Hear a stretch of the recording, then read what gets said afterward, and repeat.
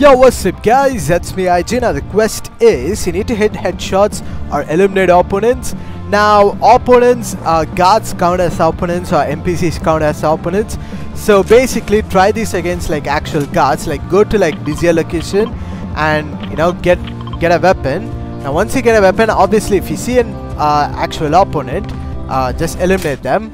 But yeah, the best way to do this quest quicker is do it against like these guards and eliminate them, and that's how you complete the quest. I mean, it is hit headshots or eliminate, so you can either get headshots or actual elimination. And if you want to get headshots, you need a shotgun. So there you go, shotgun. Now if you have a shotgun, you can just aim like side of his head and then it will still count as headshot. So you know what I mean, right? So it has a spread, so you can actually shoot like left of the opponent's head and it will still count as headshot. Like you can actually shoot. Never mind. Okay, I just missed everything, but you guys know what I mean, right? Obviously you're not gonna shoot next to his head, but what I'm trying to say is if you use like an AR, you need to aim like exactly. There you go. Actually, never mind.